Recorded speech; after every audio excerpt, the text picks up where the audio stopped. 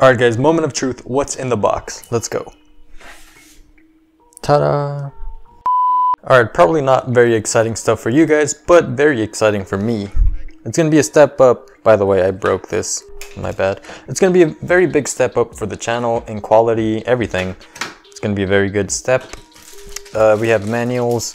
Gonna set that aside. I'm not even gonna look at them. I'm going straight for the camera. So it is a camera. If you guys couldn't see, Panasonic Lumix G7. It records in 4K, and I also have a couple other goodies for it because, as you could see, there's no lens in here. I got the camera and just the body. I bought the lens separately because I didn't think I was going to use the kit lens very often. The kit lens that comes with it is one of the better ones. That's what I've heard. But I was still going to plan on buying another lens, and just to save money, to reduce the cost, I decided to not go with the kit lens, just the body. And I got another lens separately. And we're going to take a look at that in a little bit. We have the strap, the neck strap, the charging brick. You put the battery in here and plug it in. I like these because you could have multiple batteries, have one in use, and then have one charging at the same time. You don't have to plug in the actual camera. And I opened this earlier just to make sure the battery had some charge because I do want to test it out a little bit. So this was already opened. The battery, Panasonic Lumix. I need to buy another one. And a data cable. It's just a USB cable. And that's pretty much it for the box. Now let's take a look at some goodies I got for it. Now first off, very important that we have a micro SD card.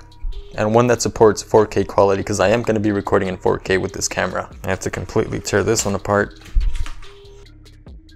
There it is, and it comes with a memory card reader, so the actual memory card is inside here. Very nice. Oh look, and it even comes with a little case for it. That's pretty cool. Here we have the actual lens. Now this is the 25mm f1.7 ASPH. And this should be really good for those B-roll shots. At least from what I hear. I did do a little bit of research, and this is probably the most popular lens for it.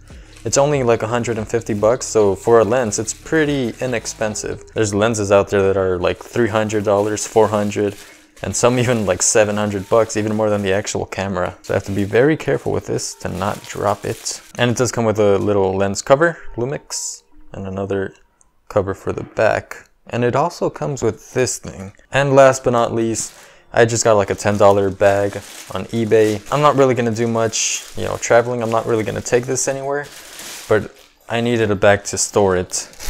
Make sure it's safe and not being scratched or picking up dust or whatever. So it has a couple pockets here. Not the highest quality, but it'll get the job done.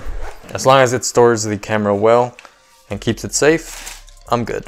And from the looks of it, it does look pretty good. All right, now let's test the actual camera. By the way, I forgot to mention this. If you guys would have been following me on Instagram, you would have seen what was inside the box a long time ago. I posted this picture before I even started editing the video and all that stuff. So give me a follow on Instagram and leave a comment, whatever. I'll be following back a couple of you guys who follow me there. Just make sure to let me know that you followed me because I don't want to be following a random person. NerdishYT, Instagram. As you can see, I finally got a dedicated camera for the channel. By the way, if I'm looking over here to the side, that's because the screen's right there. Weird flex, but okay. So back in 2017, when this channel made the full transition to just tech videos, I used to record with my Samsung Galaxy Note 8. I still have it, but it doesn't work and it doesn't even have a battery, so I can't even try to turn it on. And now, since September 2017, since its release, I've been recording with my Samsung Galaxy Note 8. And this phone is actually really good. It has a really good camera, and I feel no need to upgrade to the next one. And since I didn't upgrade, I kind of wanted to experience something new in terms of,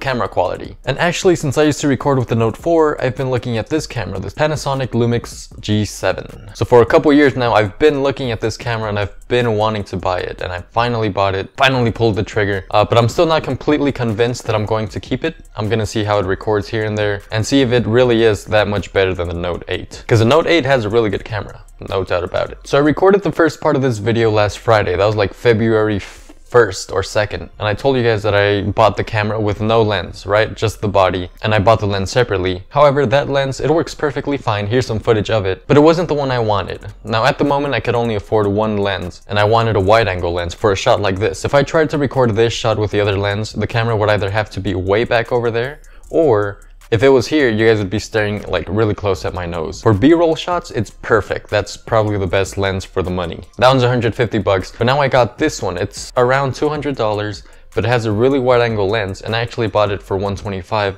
because it was used. It's in excellent condition and it works perfectly fine, as you guys could see. So in the end, I ended up saving a good $30 around there. And I am going to return the other lens because at the moment I don't have the money to fund it. I'm sure in the future I'll be picking up that lens again or another one. But in the meantime, this wide angle lens, it's actually from Mikey. I don't know how you say it. Everything's going to be linked in the description below: the camera, the lens, even the tripod I'm using, and the little ring light that I have right here. It's actually on the side. Even the microphone, I'll have it linked down below because I do use this in pretty much all my videos. And surprisingly enough, the microphone is only $15. So yeah, I'm not going to be using the camera's microphone because it's probably not very good. Here's actually some sample audio footage of the microphone in the camera. You guys could hear the big difference, right? That's the microphone in the camera and this is the microphone that I'm using here. And yeah, there are better quality microphones, but maybe in the future I'll get a microphone that goes to the top hot shoe. Is that what you call it? I'm very new to camera, so this is a very good learning experience for me. So tell me what you guys think in the comment section below. Is this a worthy upgrade? I read all your comments, and I'll see you in the next video. Thank you for watching.